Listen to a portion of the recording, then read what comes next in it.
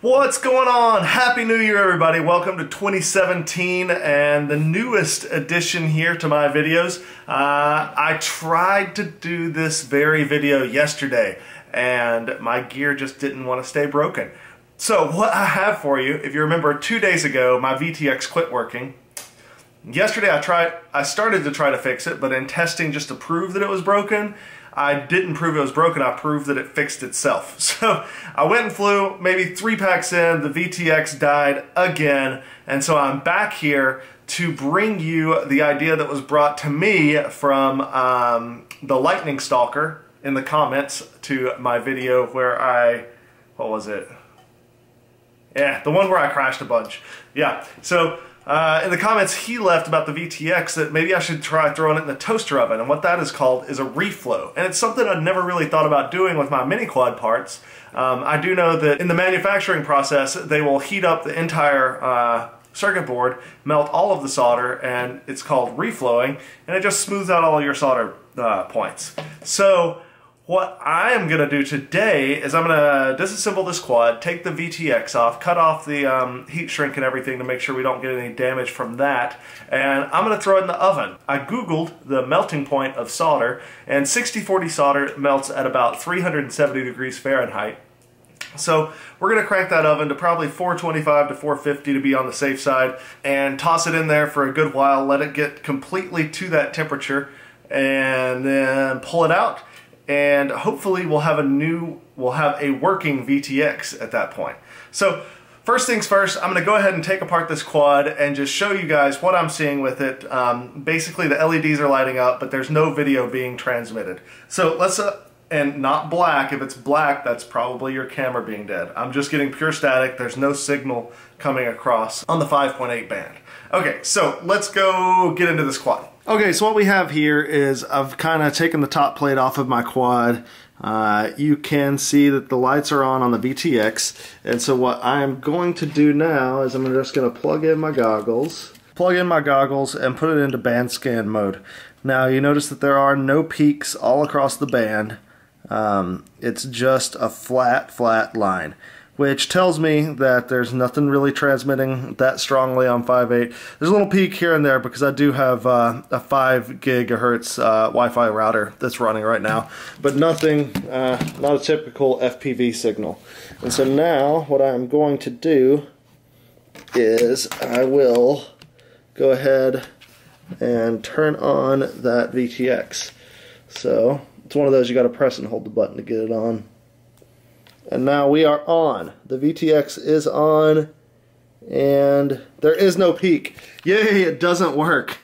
I never thought I'd be so excited to see something not work. You see that little green LED? The green one says that it's transmitting. So all the lights are on and indicating that the VTX is good. The band scan is showing you that there is nothing being transmitted by this VTX. Now that we've confirmed that it doesn't work, I'm going to go ahead and take it off of the frame, get it unplugged. That just because I know people are going to ask, that big glob of hot glue is because this plug went bad. The little part that locks it in place has broken, and so the hot glue is just to keep it from coming unplugged in flight. It's a cheap fix, it's an ugly fix, but it works. Yeah. So I'm going to go ahead and take it off the frame and strip it of the heat shrink and get it ready to throw in the oven. I just did a little bit of extra Googling because I really want to make sure that I do this right, and I've never tried to reflow a circuit board. Now, as you can see here, I've got the VTX completely stripped of all the components. Oh, I have it completely stripped of all the components. If you wanted to know what I was using, there it is. What I'm going to do now is we're going to set this up on a baking sheet, and I'm going to crank the temperature of the oven to 450 degrees Fahrenheit. I'm going to put a thermometer in there, and we're going to set a timer. About 20 minutes it should be up to temperature, and now while it's at temperature you don't want to move anything around. So we're going to wait till the oven hits 450, and then we're going to turn it off, and we're just going to leave it and let it sit there. Because if you jostle this, you can end up moving some of those teeny tiny components that are on the circuit board, and that's going to be counterproductive. You're going to break things. It's not going to do what you want it to. So we're just going to heat it up and let it cool down on its own, and hopefully at the end of it, this VTX will work again.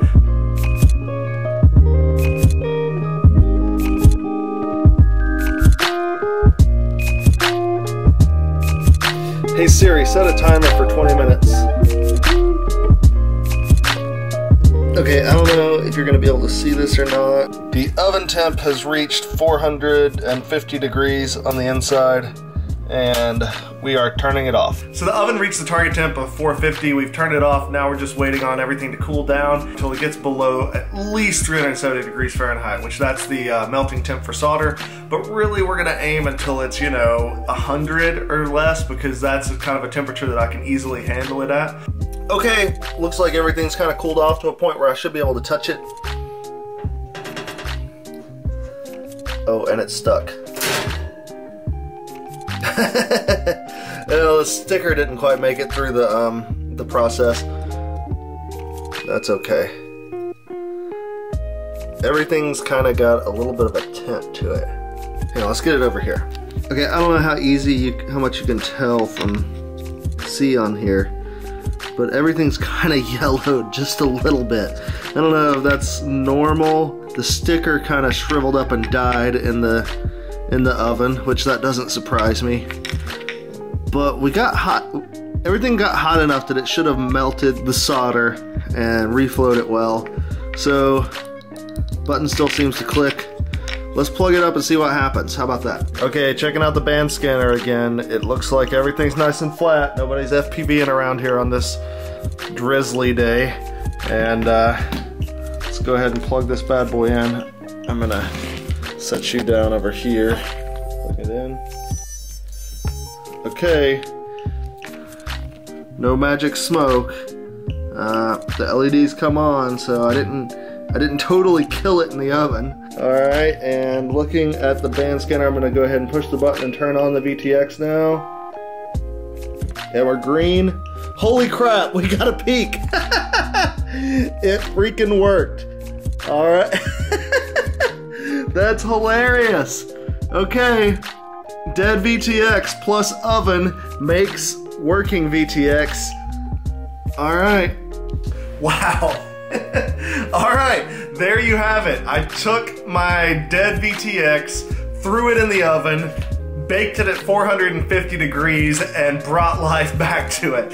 Alright, I honestly, I was hopeful that it would work. I thought that in theory that might work, but I didn't really, I thought that it was gonna not work and I was gonna have to swap out VTXs today, but now I got a new, not a new, but I have a revitalized VTX and my quad is fully functional again. I'm just gonna have to slap some new heat shrink on that VTX and remount it to the top plate and we're good to go.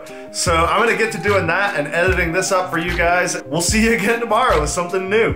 All right guys, if you found this video useful and helped you out some, give me a like, let me know in the comments. Yeah, subscribe, check out some of these other videos. I am gonna be making as many videos this month as I can. I know it's not gonna be on a daily basis, but I will be making lots of more content. So hope you guys enjoyed and we'll see you again next time. All right, have a good one.